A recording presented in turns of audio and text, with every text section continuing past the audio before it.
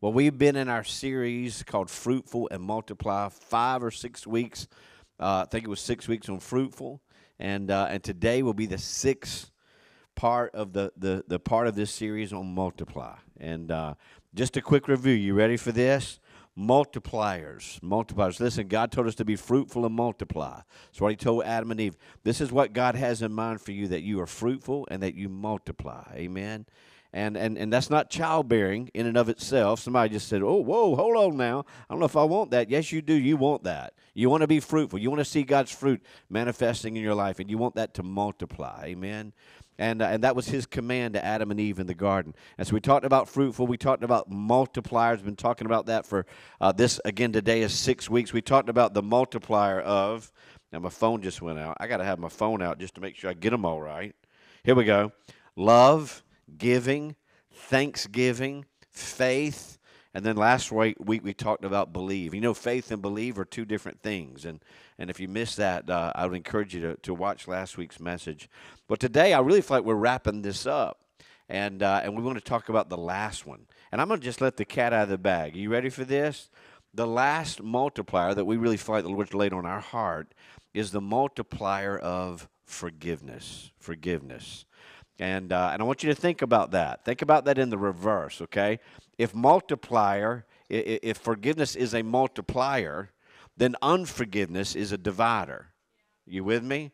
It's a subtractor and a divider, right?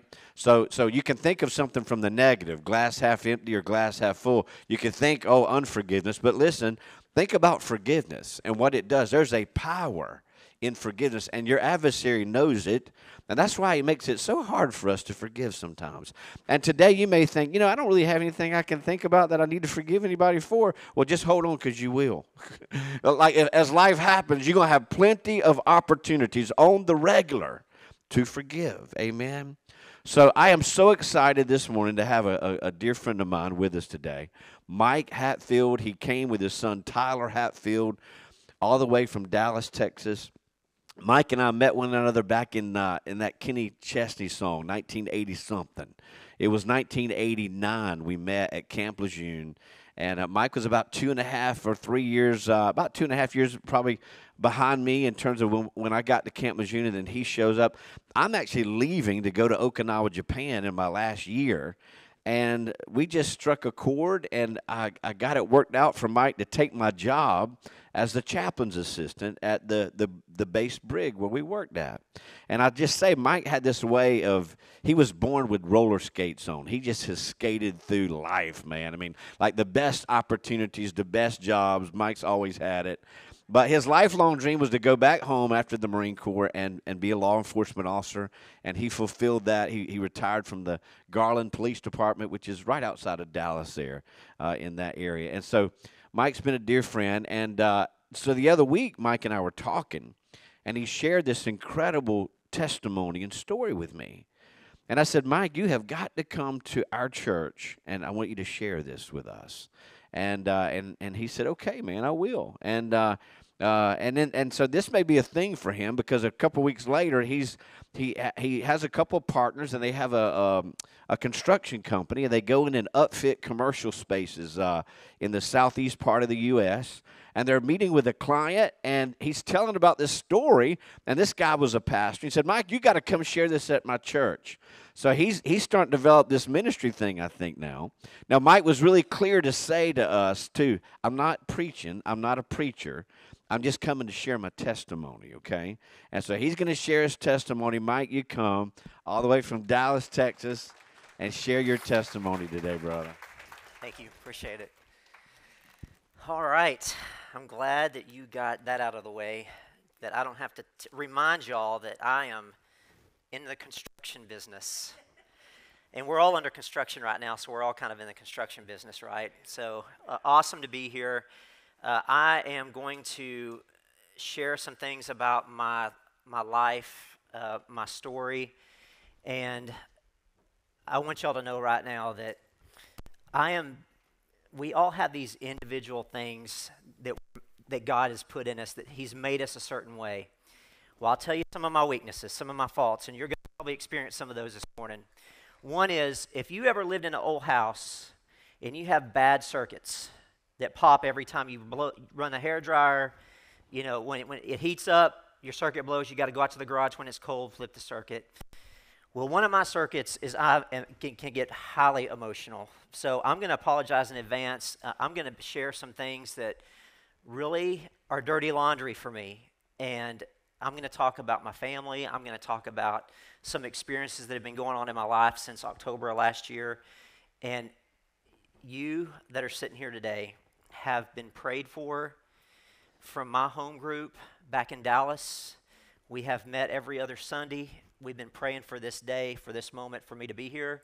They know how far out of my comfort zone this can be for me to be standing here talking to y'all. But I'm going to tell you, the hand of God has been on this entire experience. My trip here, being with y'all, meeting some great people, Mike, Jason, Scott. I mean, like, it's been a great weekend to be here and meet some people. So there's some things about this story that you're going to say, you're going to talk about not forgiving people. You're going to talk about holding grudges. And the stories you're going to talk about, man, I've been through stuff way more serious than you have. I am not here to discount anything that you've gone through. In fact, I want you, for the next few minutes, to start picturing some of the terrible experiences you've had in your life where it's been really hard for you to extend forgiveness. And I bet that there are some people here today that still are harboring some unforgiveness. There's just too many people in this room that still are holding on to something. And I'm going to encourage you today to do something that I've done recently, and that is to do what the Frozen movie says. Let it go. But we're going to talk about it from a scriptural standpoint, okay? So first of all, this sermon, it's not a sermon. This talk has been in preparation for over 30 years. And that's because one of my faults as an individual is that I am a grudge holder. My last name is Hatfield. Have y'all heard about the Hatfields and McCoys? Yeah, we had a fight over a pig. We killed each other over pigs. So it's kind of like natural for me to have this innate, terrible ability to hold a grudge, to not forgive people. And my mom's probably going to watch this later, and I don't want to say that this is my mom's fault, but there are people in my family that I can remember back from 9 or 10 years old that would talk about, oh, those people did us wrong, like we are not forgiving them. And it's come kind of naturally for me to, despite the fact that I know I'm a Christian and that we should forgive people, to just naturally hold a grudge. Man, what a mistake that's been for me. So I'm highly competitive. As Johnny said, we were Marines. We were in the same unit. Even when we get to our unit, so in the Marine Corps, you're competitive in boot camp. You can attest to that. You want to be the best. So we get to the brig, which is where we're at. And there's probably, 250, 300 Marines that are in our unit at the brig. And while I was in the chapel, I had my eye on another job where there was about 17 other Marines that got assigned to a correctional custody program where it's like Marines went through boot camp all over again. And we were in charge of putting them through boot camp because they'd gotten in some trouble. So I wanted to get out there. I wanted to be part of that group. So I'm telling you that because I've got a competitive nature. Is anybody, any parents in here, are you highly competitive? Yeah, okay. There's some people in here.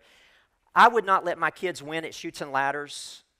I would not, we highly, highly competitive. In fact, I've got Tyler on the front row with me today. Tyler and I, when we fish together, it's a competition to see who can catch the most fish. While I celebrate all the fish he catches, deep down inside, I'm pretty angry that he caught more than me. And then I've got a daughter, Maddie, who, don't throw the picture up yet, Joel, but just in a second. Maddie had to experience just how competitive I was. So when Maddie was about 6 years old, she asked me one day, she goes, "Hey, Dad, can I go run with you today?" I was like, "I run a long way." She goes, yeah, I want to run with you. Like, you want to go run, through the neighborhood with me? Yeah. Okay, so I had Jill get in the minivan and follow us with the flashers on, thinking that Maddie would make it a block or two, maybe 3, and that she would jump in the van, and that would be it, and I'd continue with my 3 or 4 mile run. So About 2.5 miles in, as we're running, Maddie is talking, telling me stories, and I've given one-word responses because I'm out of breath. Like, great, that's good. Like, so at the 2.5 mile mark, I looked back at Jill. I said, just go home. Just go home. She's with me. So we entered a 5K together at the Texas Motor Speedway. And I was like, okay, I'm really going to show her what running a 5K is all about. Highly competitive, right? I'll probably leave her, but she can follow the crowd. She'll know where the finish line is. So about 2 miles in, it's another one of those full-blown conversations on a race.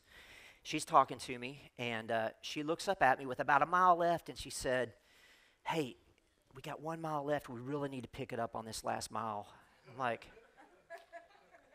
I was about to die. I said, I'll tell you what, Maddie, as much as I could get out as fast as I could, go ahead and finish the race. I'll catch up with you at the end. She goes, are you sure? I was like, yeah. And she took off like a rocket, like just left me. Just boom, gone. So this was the picture of us at the end of the race. There's Maddie. Looks like she hasn't run a 5K. Big smile on her face. And there's me, like, that's barely forcing the smile because I'm so tired from trying to catch up with her. So Maddie actually ran here at East Carolina her freshman year from Dallas, and then she transferred this after her freshman year, she transferred. She runs for the University of Texas, graduates in May. Super proud of her and Tyler, but they've had to suffer from what we're going to talk about, and that is not forgiving people. So my DNA, as I've said, is not forgiving, holding grudges. I've got to tell y'all about 3 stories that have really impacted my life, my experience in unforgiveness. And again, some of you have probably gone through some really bad things in your life, some bad experiences. These are my things. These are my top 3 will never forgive experiences that I ended up forgiving for. So the first one was I was a brand new police officer, and I got a written reprimand that was totally unjust. This written reprimand was, when you even read it at face value, you would say, man, you don't deserve that. And so I was so frustrated about that written reprimand that I printed it off and I put it in my uniform pocket every day that I got ready for work. And 14 years later, I was working a football game with another Christian police officer, and he's like, Mike, do you still carry that written reprimand in your pocket? I'm like, oh yeah. I'll never forgive this person for writing me that written reprimand. And he's like, man, it's pretty sad. I was like, what's sad about that? Like, I will never forget it. Like, so in a uniform police pocket, I'm sure y'all's are the same, that you keep your pen in this pocket. So, I mean, this pocket doesn't get open very often. You keep the stuff in here that you got to keep, that you got to reference, like something you got to eventually go to, but in my right pocket is my notepad. Well, so I would keep this written reprimand in my left pocket, near and dear to my heart, so I would never forget it. And we were working this football game, and this senior police officer who's a Christian looks at me, he's like, hey, do you still carry that written reprimand in your pocket? I was like, yeah, I will never forgive him for that. He's like, that's one thing about you, Mike, is you are highly competitive. Like, you hate to lose at golf. We do summer camps for the kids. You don't let them win.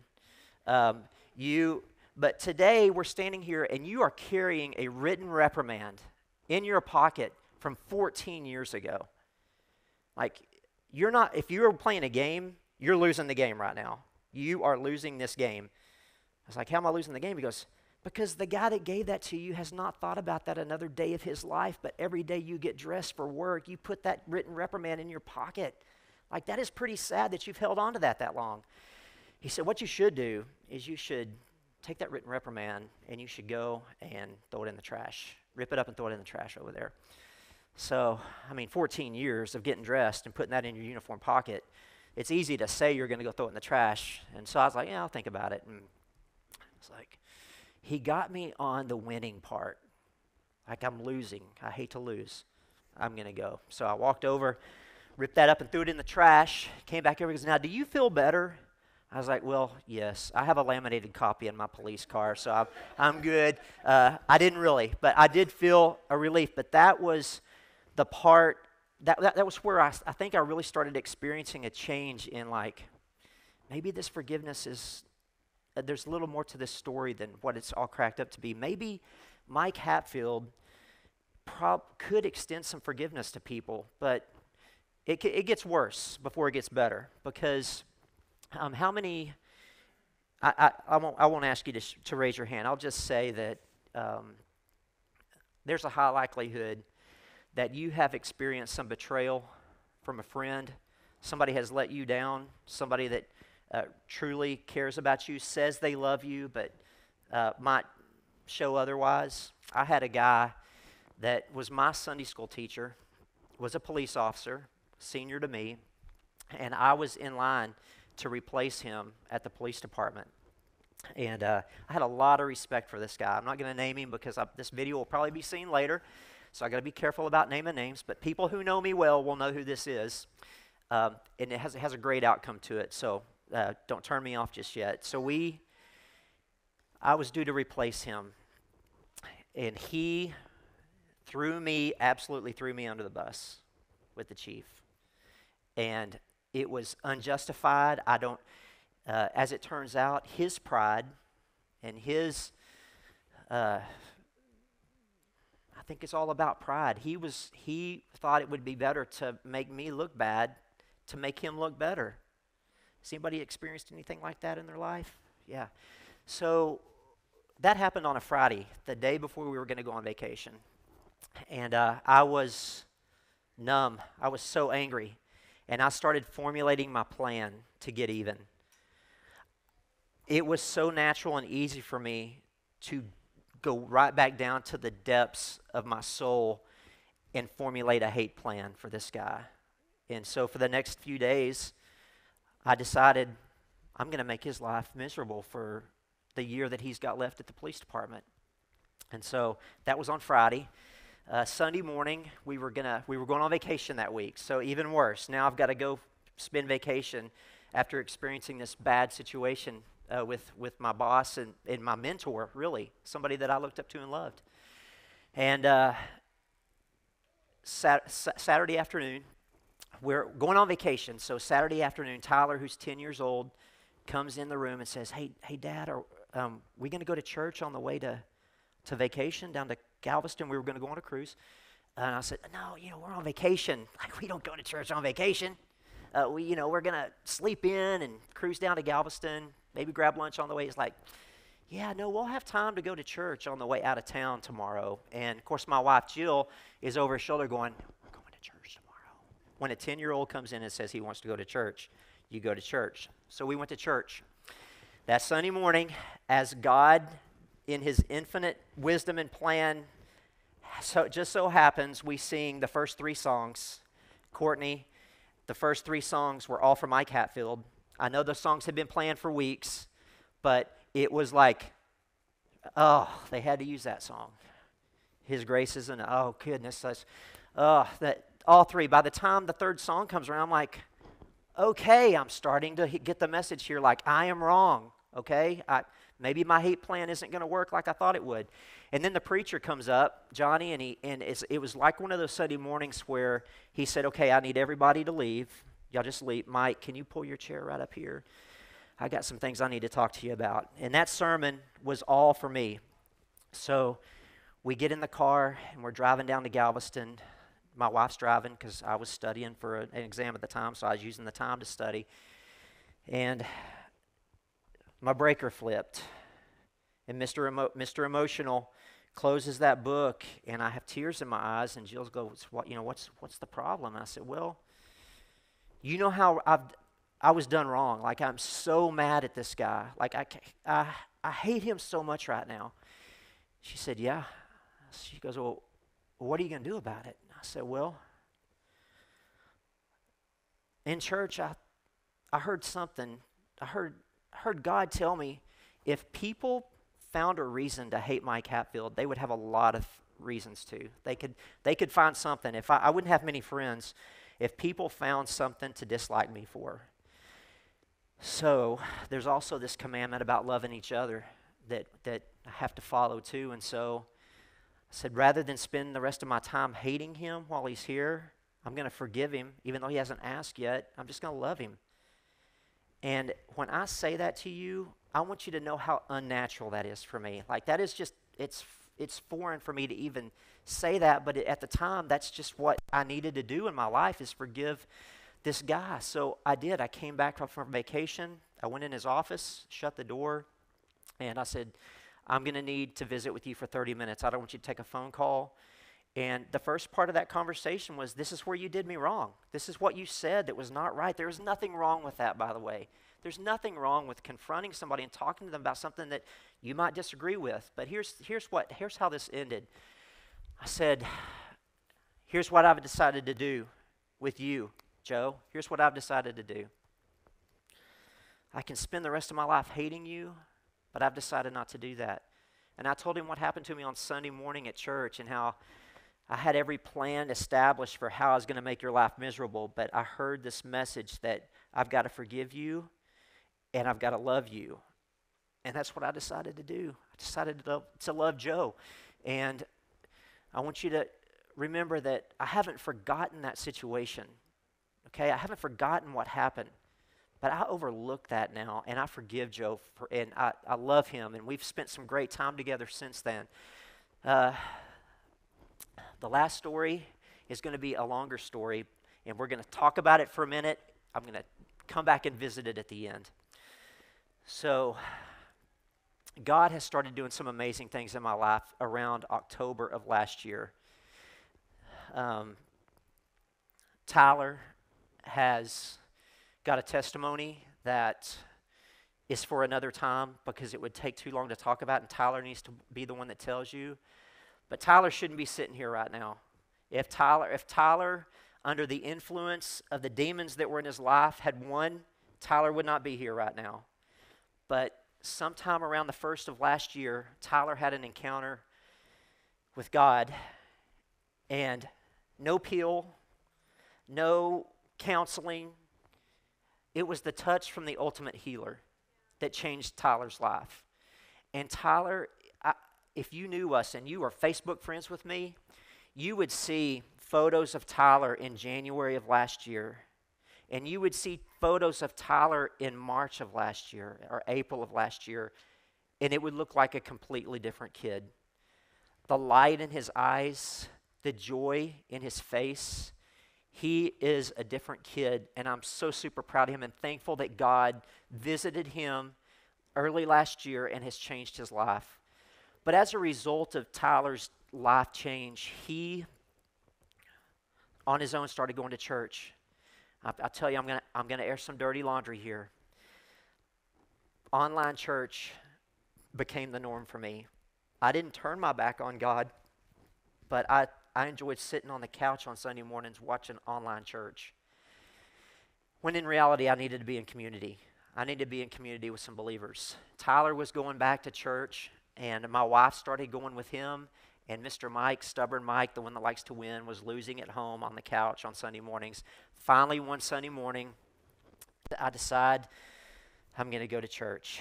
So I get dressed, and I walk in the door, and one of the greeters is an enemy of mine from 25 years ago that I haven't forgiven. Craig Griffith. And I got permission from him to tell you this story because Craig and his family have been praying for this day for a while now. So Craig, I saw Craig, and here comes that hate, that thing that comes so natural to me, that unforgiveness. Craig Griffith, the guy that did me wrong 25 years ago. So I go in and sit down next to Jill. Craig Griffith. She's like, Mike, they've been nothing but kind to me. I love them so much. Like they have loved on me. They've hugged me every time I walk in. I say, you didn't tell me he was a greeter at Lake Point Church because you knew I wouldn't come in here if I saw him. I said, I almost saw him and walked out. She goes, yeah, you're just going to have to give him a chance. And she was right, by the way. So as most times women are. She was right about this one. And so 2 or 3 weeks goes by. I'm visiting. I see Craig at church. I see him greeting. And I intentionally go out of my way to be a jerk. Not saying anything negative to him, but more of like a, Hey, Steve. Hey, Bill. And go sit down. So on a Friday night,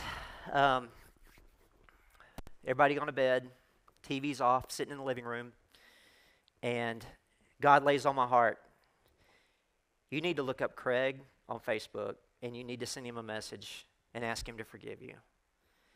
Like, that doesn't sound like fun. Like, he's my last enemy. Like, I've forgiven a lot of people. Now he's the last one. I got to have somebody to hate. So I got ready to stand up. He's like, don't you get up until you send Craig Griffith a message. So I sat back, opened up my computer, looked up Craig Griffith, and I sent him a message, and I asked him to forgive me.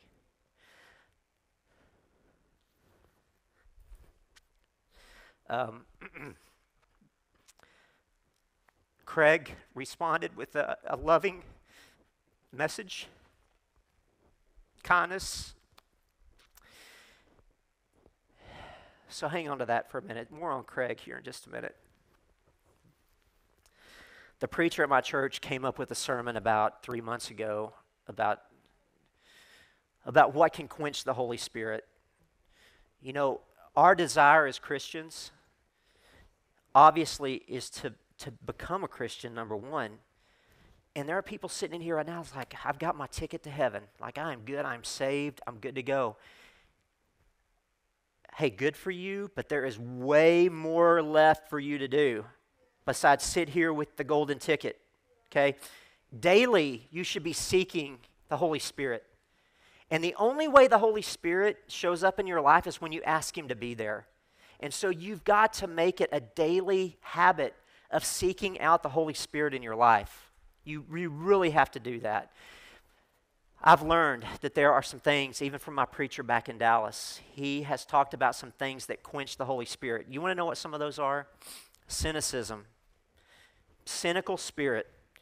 Johnny gets up here and shares his heart, shares what God has put on his heart, and in your mind, you might look interested, but deep down inside, you might say, man, I'm not buying that one. Yeah, that one's not good for me. I can take a lot of things, but not that one. Cynicism, it is a way to quench the Holy Spirit. Opposing bold preaching was from my preacher. Sometimes Johnny does have to say some things. I think a couple of weeks ago, Johnny poured it out there for you. And that's a God thing. Like, if you oppose bold preaching, that can be a problem. Blasphemy, defiant irreverence, being blasphemous. Fortunately, these kind of things are not my problem. I'm not necessarily that way. Despising prophecy is one that my preacher mentioned. So prophecy is one of those that could be abused. So here's what my preacher encouraged people to do is if somebody speaks to you or speaks through you, don't discount it. Test it. Put it to the test. When you feel like, when somebody says, hey, I just feel like God has this word for me to tell you, you don't discount it. You put it to the test. That's what we do. But here's the big one. Here's the one big one that's all in caps on here. From my preacher that didn't know Mike Hatfield had this struggle, that Mike was working through this, and that is unforgiveness. And when he hit unforgiveness, I was like, ooh, yep, that would be me. So I want to talk a little bit because we are in church, and although I'm not preaching, I'm sharing my testimony. I want to show you what God says about forgiveness. So if we can throw just a couple of scriptures up here. Ephesians 4:31 and 32. Get rid of all bitterness, rage and anger, brawling and slander, along with every form of malice. Be kind and compassionate to one another, forgiving each other, just as in Christ God forgave you. And when you stand praying, if you hold anything against anyone, forgive them, so that your Father in heaven may forgive you your sins. Therefore, as God's chosen people, holy and dearly loved, clothe yourself with compassion, with kindness, humility, gentleness, and patience. Bear with each other and forgive one another. If any of you has a grievance against someone, forgive as the Lord forgave you.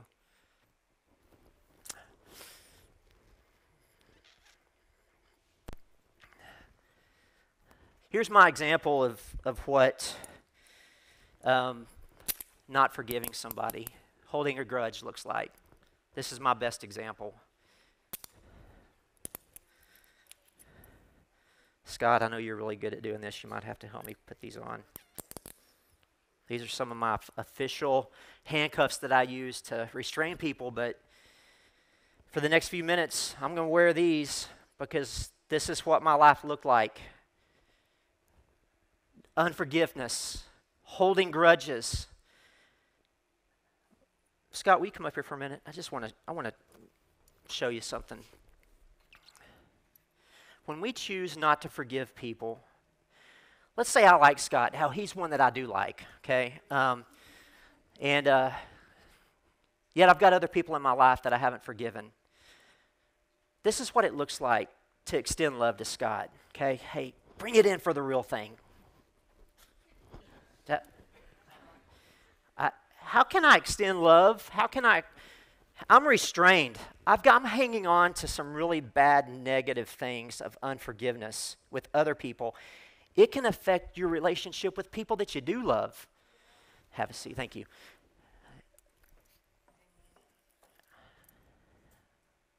These aren't made for comfort, okay? People will complain, you put my handcuffs on too tight, and we say, these aren't made for comfort. Well, these aren't made for Christians. Christians should not be restrained by unforgiveness. It's time to let it go, okay? And I know it's easy to say, but there's a story in the Bible that I want to share with y'all that means so much to me, and it's meant more to me lately because we have an example of how to forgive. We have an example of what forgiveness looks like. Mark 14. While Peter was below in the courtyard, one of the servant girls of the high priest came by. When she saw Peter warming himself, she looked closely at him. "You're also with that Nazarene Jesus," she said, but Peter denied it. "I don't know or understand what you're talking about," he said, and went out in the entryway. When the servant girl saw him there, she again came to him and said to those standing around, "This fellow is one of them. He's one of them." Again, Peter denied it. After a little while, those standing near said to Peter, "Surely you are one of them, for you are a Galilean." He again began to call down curses, and he swore at them, "I don't know who this man is that you're talking about." Immediately the rooster crowed the second time. Then Peter remembered the word Jesus spoke to him, "Before the rooster crows twice, you will disown me 3 times." And he broke down and wept. Now, let me set the scene for you here. That's the story. Here's what happened. Is Peter's by this fire, and it's been proven that when this conversation was going on, you were in eyesight of Jesus when this conversation was going on. Could you imagine the look that Jesus, the loving Father, was looking at Peter like, I knew this was going to happen, but it still hurts. It still hurts that somebody that's witnessed a lot of my miracles, that's been with me by my side this whole time, is now sitting there denying that they know me. Like, if Jesus wasn't Jesus and he was Mike Hatfield, that would be a reason not to forgive somebody. But Jesus, of course, we know what happens. He's crucified. He dies for our sins. Peter, for the next 3 days, was probably miserable. I'm guessing he was a very, very miserable person. And he was hoping and praying that all those things that Jesus said he was going to do, that he actually does. 3 days later, word comes, hey, the tomb is empty. He ain't here. Peter runs to the tomb. Now, I just pose this question to you. Do you think he was running to the tomb because he's curious? Is he really there? Is he gone? Do you think Peter was running to the tomb because he could not wait to ask Jesus to forgive him for letting him down, for turning his back on him, for denying him. I want to believe that that's exactly why he ran to the tomb. He had some things that he needed to get right with God. He had to ask forgiveness to Jesus, the one that he had betrayed. Because let's see what happens after this. What happens after? Well, number one, Jesus forgives him. Peter was used mightily by God after that. After he denies him, turns his back on him, he is used greatly. That's pretty awesome. But Peter had to do something. He had to ask forgiveness for that to happen. So he understood some ways that you can quench the Holy Spirit. Unforgiveness. So Peter rushes to the tomb, asks for forgiveness. Right out of the gate, does anybody know, somebody in here, Johnny, you can't answer, you're a preacher. Does anybody know in Peter's first sermon, Peter wasn't a preacher, Peter was a Mike Hatfield. Peter converted in his first message when God told him to go speak to people. How many people were converted? Anybody? Not Tyler either, because you heard me preparing 3,000. 3,000 people were affected by the first sermon right out of the gate after Peter had denied Jesus. What a loving, forgiving God that can use somebody, a broken person, somebody who has some serious flaws of unforgiveness, and uses him that way. Do you think he can't use you the same way? Like, there are some young people in here. I'm so thankful that y'all are here. I'm so thankful that you can probably sit there in confidence and go, I don't have a forgiving problem right now. Not enough people have wronged me yet.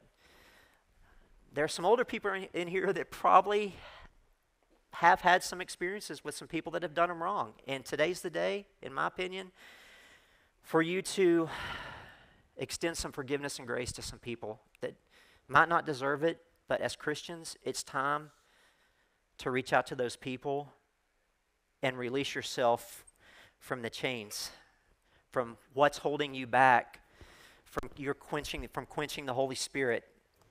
This is what can happen. So, back to Craig. How am I doing on time, Johnny? I didn't even look. What time do we get out of here? Noon? Okay. Craig Griffith offered me such love. A model of what a Christian should be. Y'all are probably going to find this hard to believe that from that Sunday that I walked up to him and gave him a hug after he accepted my forgiveness. We hug each other every Sunday. I'm in small group. I sit next to Craig every other Sunday night at his house. What a great God. What a great restorative God that can take an enemy of mine from 25 years and we can love each other like it never happened. But it never would be that way if I didn't choose to take the step to forgive. I've been restrained a long time. The other part of this story is really interesting. Since October of last year, we had a great Thanksgiving. It was a Thanksgiving where my family sat around the house. There were a lot of tears of joy because God is so good. He's been so evident in our life. And since October, I've had some bad, stressful days. But collectively, they've been the best several months of my life. I have been in touch with the Holy Spirit. The Holy Spirit has been visiting me on a daily basis. I have missed out on that because I chose to wear these.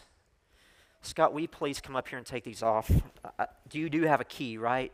No? Okay, good. Well, I'm glad I brought one. Thank you.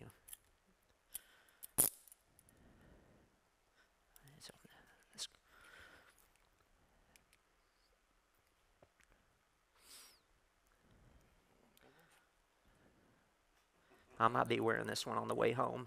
All right. Thank you. Yeah. So in October of last year, Craig forgave me. And I feel like these came off. He was the last person that I really think that I can think of that I was holding a grudge against, that was an enemy. Even though he wasn't, I was an enemy of him. He wasn't an enemy of me because he didn't know there was a problem. That's the crazy thing about this. He replied back to me on that message, Mike, I had no idea I'd even done that. Like, I'm sorry. I didn't know.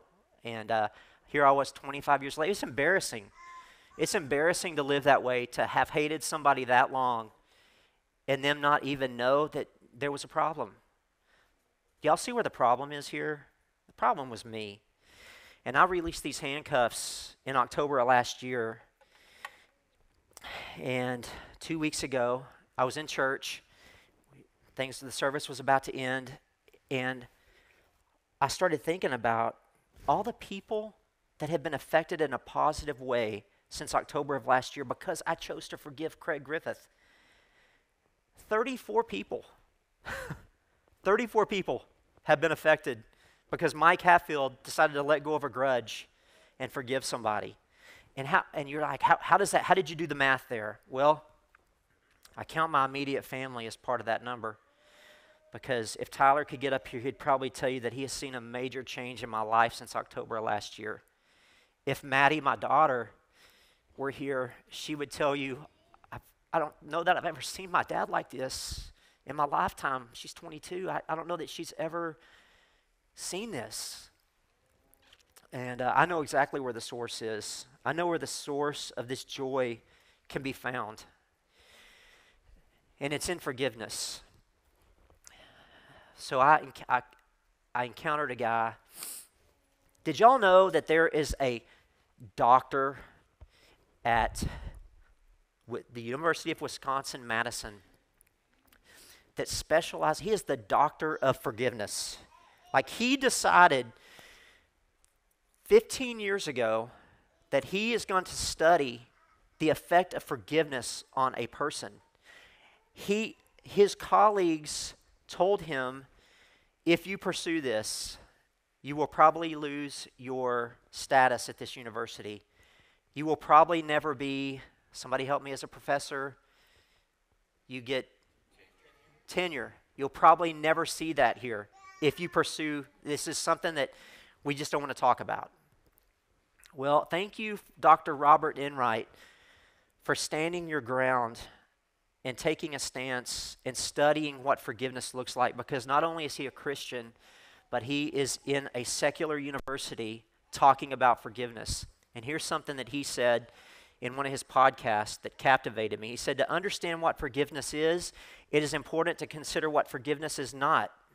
The act of forgiveness does not suggest you have forgotten the injustice, nor does it imply you condone or excuse the wrongdoer.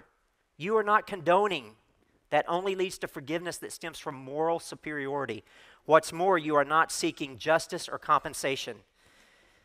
I want to pause on that one for a minute. My favorite movies all have to do with getting even with somebody.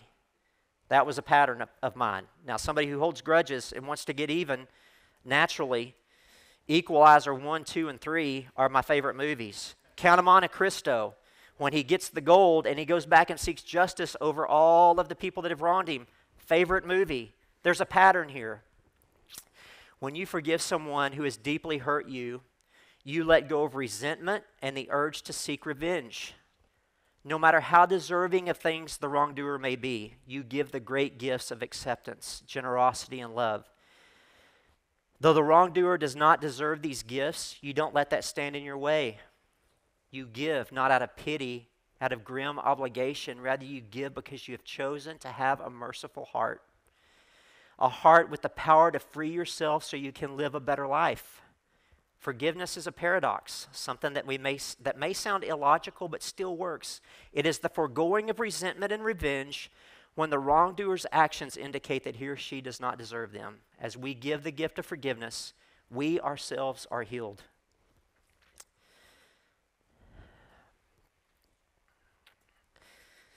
I'm going to end with this. at a time in my life where I was a very angry, holding a grudge person. I went to a homegoing service of a lady who had 17 children. And in that homegoing service, it was at a Church of Christ. And we were all in our seats. And the family started coming in the back door. And they were singing a cappella music. And even to think about that experience gives me chill bumps because the power of the music was overwhelming. But here there was a story to this day that those 17 brothers and sisters had been fighting with each other for years. And the mother's request for her funeral was that this oldest son get up and pray for the service and for the time when it ends. And through no prompting, the oldest brother got up there, and he told a story that I never forgot. And I should have paid more attention because it really would have probably helped me with some of my bitterness and anger and resentment and holding grudges and unforgiveness. But he got up there and he said, we have been fighting with each other for years. And he looked at his family members, his 16 brothers and sisters, and he looked at them and said, I'm sorry. I'm sorry. I'm sorry. I'm sorry. I'm sorry. He goes, now why am I saying I'm sorry is because I need to offer forgiveness. Today's the day. He said, I don't want to be like this eagle that I heard about.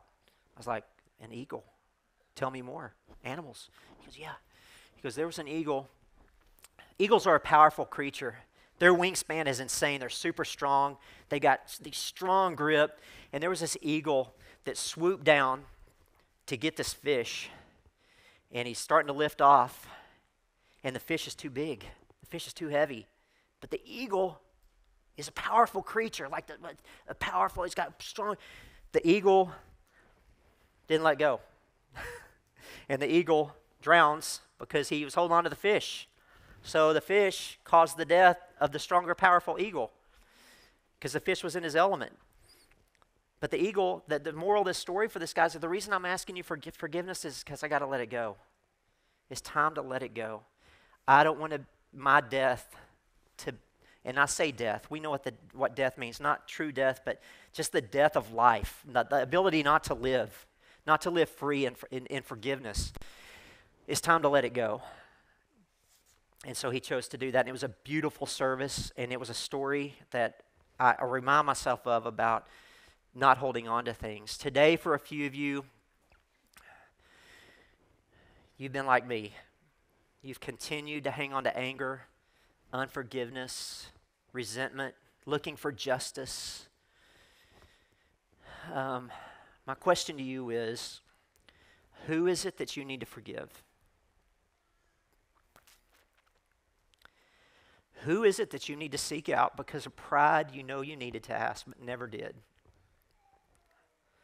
You've thought of every reason in the world, valid or not, to refuse to seek them out. My request, my hope for you is that you don't wait 3 days. Peter had to wait 3 days. Don't wait 3 days. Seek the people out that you need to talk to, that you need to ask forgiveness.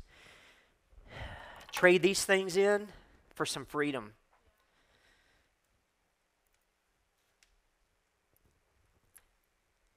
If what your experience will be is anything like mine, you're gonna realize the Holy Spirit has been waiting to fill you with His love and grace and ability to serve and love others because you've let something go. So that's my hope and desire for you. I've aired my dirty laundry. I've told you what I've gone through. I've told you what my life has ended up like. And so I hope that maybe something that I've said will minister to you, will speak to you.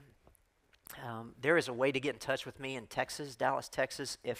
I would love to hear your story. I would love to know that when I leave here, that somebody made a change, that somebody maybe sought somebody out that they know they need to be talking to, that they know they need to seek some forgiveness from. And so please reach out to me. I'd love to hear that. I really tossed about doing this, but I just feel like the stage has been set, Courtney, with the music that was done and what we've heard today. And this is going to be a bold move. And normally, the way I grew up, this was an every head bowed, every eyes closed moment, but this is not one of those.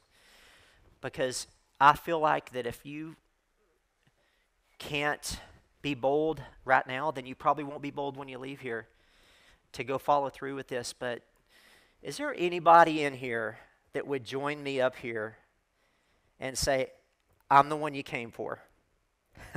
I'm the one that has harbored the unforgiveness. I'm not going to make you tell your story. I want to pray for you, and I think this church wants to pray for you. Is there anybody in here that wants to come up here and join me and say, I've got a person I need to forgive? Anybody? Yep. I knew it.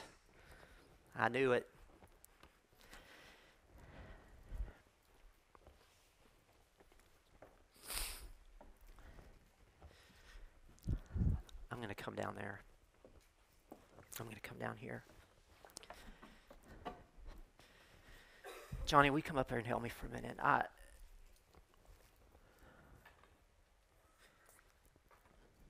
This is not the part I'm an expert at, and I'm glad. I just want you to know that you're going to see something change in your life. You are. I don't know what it is, but I'm going to pray for you. This church is going to pray for you right now. There's some people in here that feel the same way you do. They just didn't come up here. I know it. So, what's your name? Lisa. Can we pray for Lisa? Can we pray for Faith? Faith, it's good to see you again, by the way. Lord, today is not in vain. Today is not a wasted time together. You've loved us. You've been a great example of forgiveness. You've offered forgiveness, and we have done some really terrible things in our life. And Lord, I pray that this week or today or whenever that time comes, that Lisa and Faith and anybody else that has not come up here, that they will take a step toward forgiveness and experience the freedom and joy of what it means to forgive others and to let some things go. Lord, we thank you for your example, and we thank you that you love us so much. And we pray now that as we move forward, that this will be a game changer for some people in here, that they'll say, what happened to Lisa? She is different. Like, look at the joy of Jesus on her face, man. She is filled with the Holy Spirit. Lord, we pray for those moments for Faith. We pray for that Faith, God, you use Faith in a way that can't even be explained. Like, what happened to Faith? That's the kind of moments we're seeking out, Lord, because that's appealing, Lord. People are drawn to that. People are drawn to your Holy Spirit. Lord, we love you and we thank you. Amen. Thanks, Lisa. Thank you.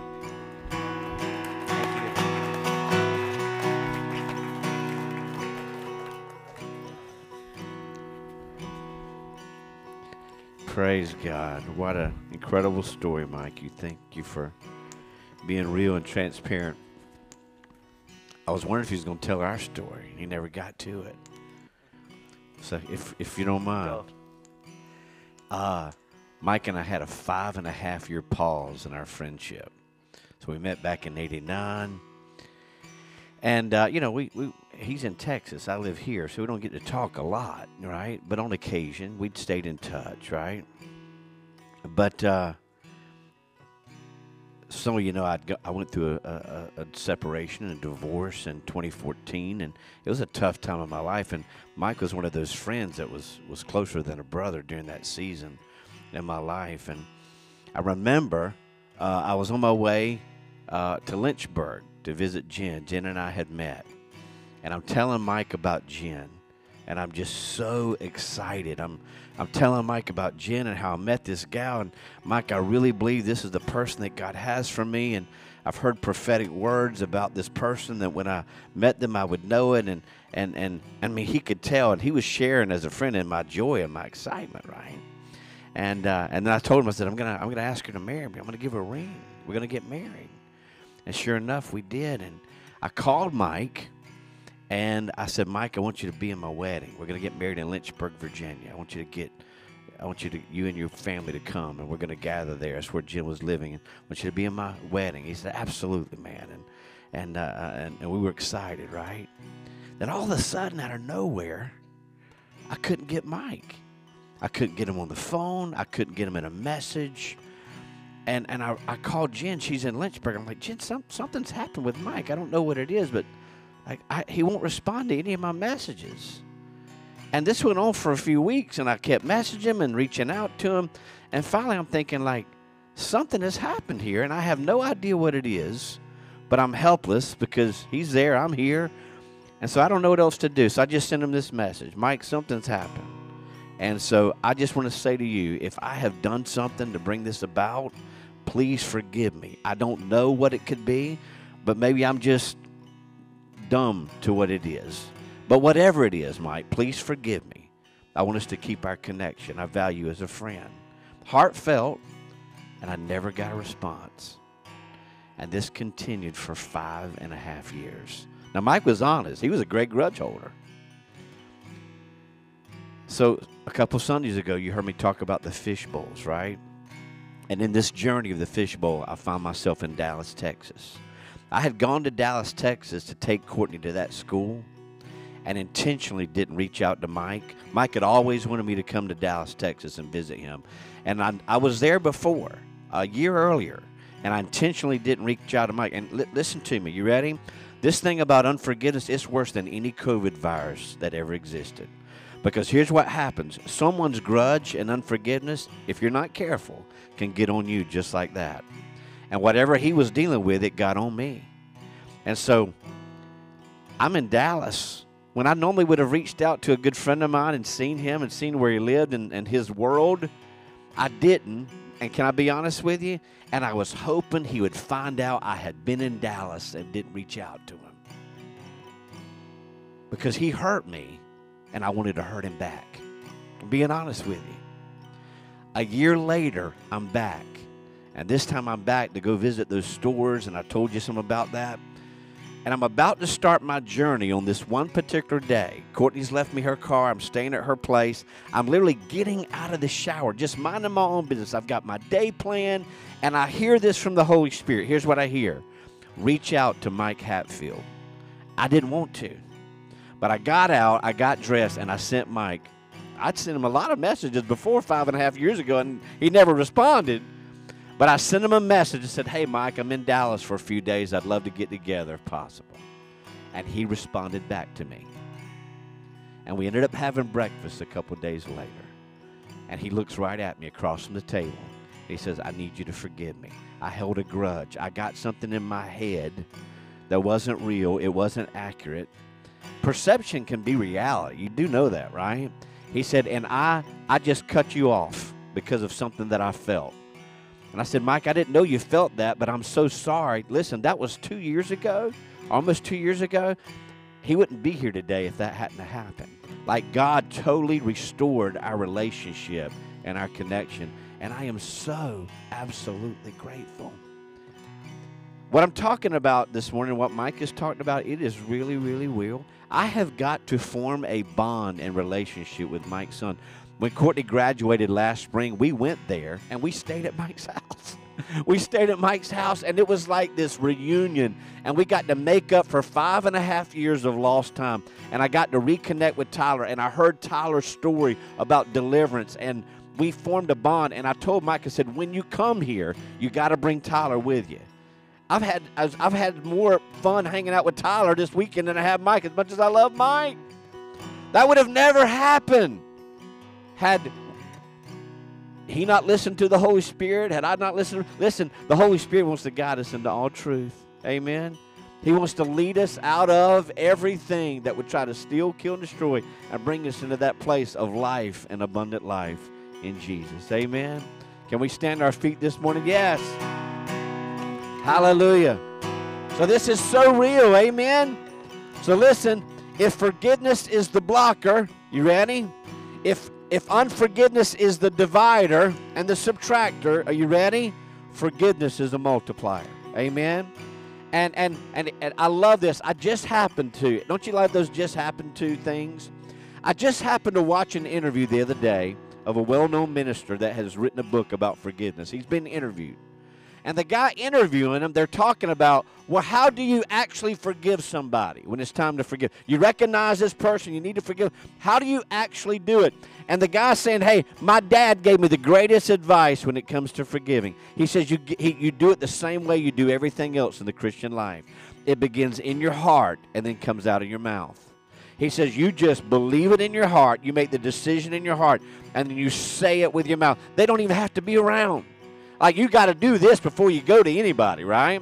And he said it's just that simple. You just believe it in your heart, and you say it with your mouth in Jesus' name. Amen? Listen, you hold in your hand the ultimate forgiveness. I mean, goodness, think about the word forgiveness. It means forgive. It means give before. Like, give before. Forgive. Like Jesus, listen, in that while we were yet sinners, the Bible says Christ died for us. We were dead in our trespasses and sin. We had no way. We had no hope.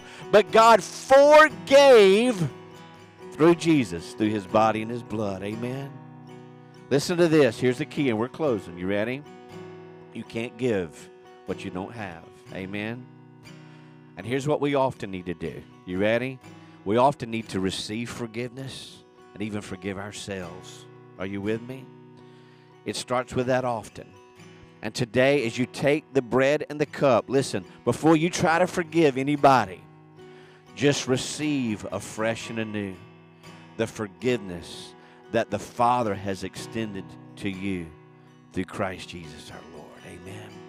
Let's make this confession of our faith together with our hearts and with our mouths in Jesus' name. This is our invitation today to receive what Jesus has done for us. Let's do this today with your mouth.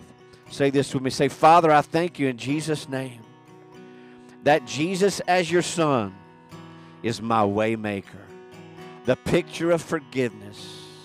Through his body and blood, I have been made right with you. I have been reconciled.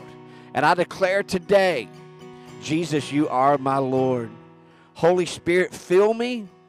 Help me to receive this forgiveness and extend it to others when and where it is needed. In Jesus' name, amen. Now receive the bread and the cup this morning by faith.